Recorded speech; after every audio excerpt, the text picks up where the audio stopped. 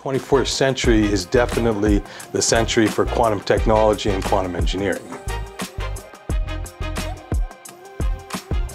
It's important to recognize that there are three pillars of quantum technologies which are common to the marketplace right now. One is quantum computing, the second one is quantum sensing, and then there's quantum communications. We all know what computers are, and the physicists call it classical because it's based on the laws of classical physics. Things that are above atomic size, things that we're generally used to. And what has happened is computers are getting smaller and smaller, microelectronics are getting smaller and smaller, to the point that they're now in nanometers. Below nanometers, full quantum effects, like subatomic type effects, happen.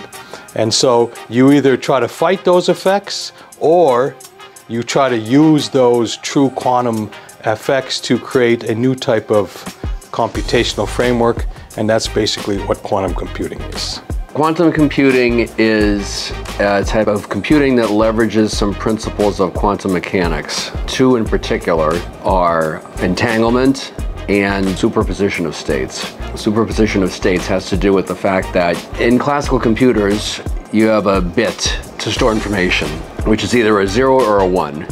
In quantum computers, you can have some combination of 0 and 1. Superposition, in a sense, means that several states of a physical system can exist simultaneously with certain probabilities to create very interesting algorithms that cannot exist in the standard computational framework. The quantum computing example of superposition is that it's a 0 and 1 at the same time until it's observed, and then it's either 0 or 1. So it's a superposition of 0 and 1, splitting that superposition and reassembling it, not observing it, because if you observe it, you break it.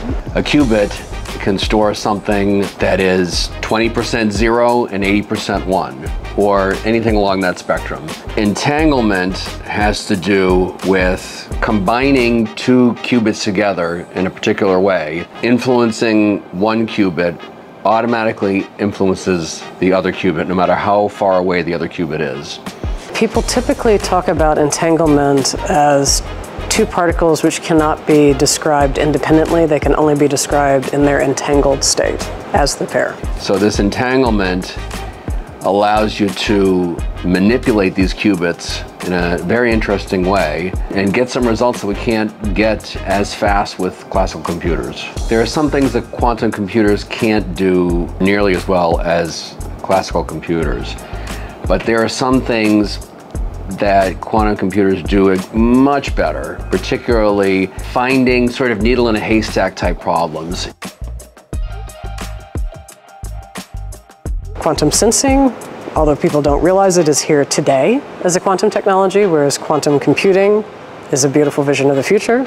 We all use GPS on our phones and everywhere else. A lot of that is guided by atomic clocks, and atomic clocks at their most basic level are a quantum device.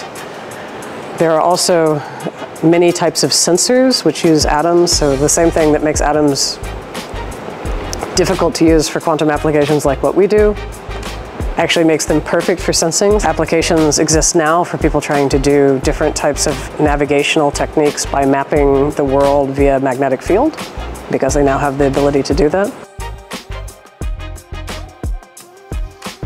Quantum communications also is something that I don't think people realized has been with us at least since the mid-00s.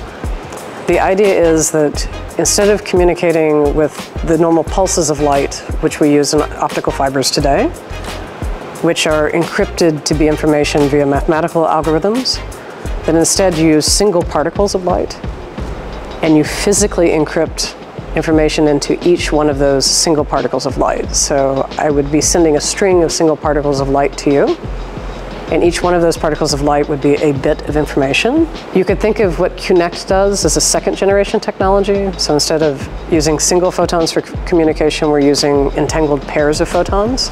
The property of entanglement is the property which actually provides a type of security, because the moment that somebody observes the pair, or either half of the pair, you damage the entanglement, you break it, which makes the pair very sensitive to eavesdroppers, and that's the basis of secure quantum communications with entangled pairs. The sensitivity comes down to a basic bit of information, is set as a 0 or a 1, and those can suddenly flip when you don't want them to flip. And so you want to have your set of 0s and 1s and that combination of binary code to be very stable. And if they're already suddenly flipping, the whole thing becomes random. And so different hardwares have different sensitivities. And quantum systems currently are either room temperature quantum systems, which are photonic largely, or millikelvin temperature, which need very expensive refrigerators. I think the biggest challenge of quantum communications and quantum networking in general has been learning how to create high-quality entangled pairs and then distribute them through fiber while preserving their properties. It's like the very most basic thing. Learning how to do it in a fielded context compared to the laboratory-safe environment where you have fiber spools is hard. I think one of the forgotten pieces of the quantum tech ecosystem is this idea of how are people going to use quantum in their daily lives. I often say, at least with the cybersecurity aspect, it's working when you don't know about it. So the point of cybersecurity is for it to be so good that it sits on top of the existing system and simply provides another layer that keeps our economic security intact, or privacy, etc. If somebody asked you what the digital internet was going to bring to you in the 1970s, the answer would have been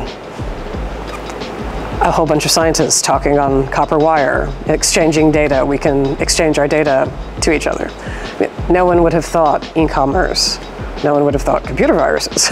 No one would have thought of all of the things which have followed, because until the internet became a place where you could have easy transactional space, it wasn't clear what the downstream applications were going to be. I think the quantum internet has the same potential that it's very hard to say, this is the killer app that we'll be looking at 20 years from now.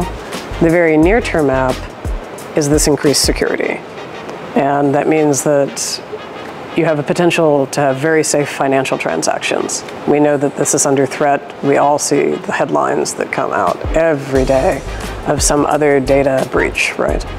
The idea of having much more secure financial transactions for economic security is good for the world. It's not simply good for national security. So if there's a type of problem that requires lots of combinations of, for example, lots of different configurations of molecules for drugs, for instance, and we have to search through billions of different possible combinations to look for that one that will give us the solution that we need, quantum computers are usually good at that type of problem. Wall Street became mathematically technical in the late 90s, so financial engineering, quantitative finance, things like that, and they hired many physicists and mathematicians at the time.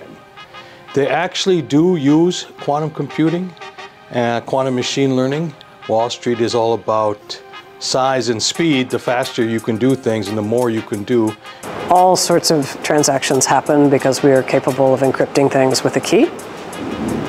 The key needs to be protected. That's of the utmost interest to security.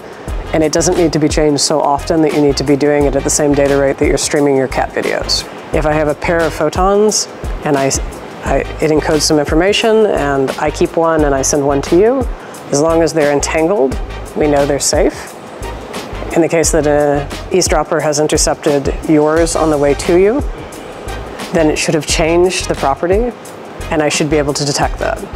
And this has led to people talking about quantum communications as a hack-proof system. It is not hack-proof, it is just simply very, very sensitive to hacking. Quantum computers are going to cut through encryption like a hot knife through butter, because they are able to find keys that unlock locked files much quicker than classical computers. In fact, that's why encryption works, is that if you were to try to break encryption with a classical computer, it would take way too long to do it. It's just not worth trying. Well, quantum computers for that task work so much better. Suddenly it is worth trying, and it's completely feasible to break a code in a reasonable amount of time. Once quantum computers become prevalent, we're going to have to come up with a new way of encoding files, because the current way is just not going to be good enough. We really are at an inflection point.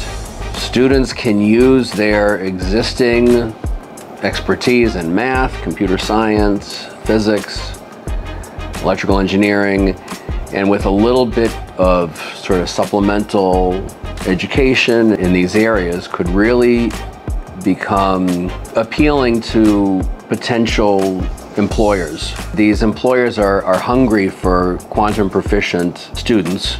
There's no existing pipeline, very few in universities at the moment, that will get students educated in this area. So you can pick and choose one course here and one course there, but there are very few programs that if you just follow them will take you through the steps that you need to get to in order to become somebody that is appealing to companies that are looking for hires that are proficient in this area. One of the great things about interdisciplinary science is there's no one way to get into it. You can build your background from a lot of directions. Computer science is really natural for being able to interface with all of the software that needs to be built to drive instruments like ours. So you can have a standard software developer type background and still be working in a quantum company because quantum instruments need to be controlled by something. Engineering is very important because everything we build is a piece of hardware. It has electronics in it, it has mechanical things that need to be designed. Optomechanical engineering, so the engineering side of building these very sophisticated optical setups, is a skill set that is valuable to every photonics-based company. What's fascinating about learning about quantum computing is that the technology is being developed, but the applications that we have for the technology once it's developed are actually being developed faster. So there's this bizarre situation where we have this queue of all these algorithms that were ready to run on these devices should they be created one day. So there's these sort of parallel tracks that coexist, and it's really fascinating that we are educating people on how to program on quantum computers before the quantum computers exist. I mean, they exist and they're becoming more and more complicated, but the ones that exist right now are still relatively primitive. But it's exciting to think that we are training people to use things that don't yet exist.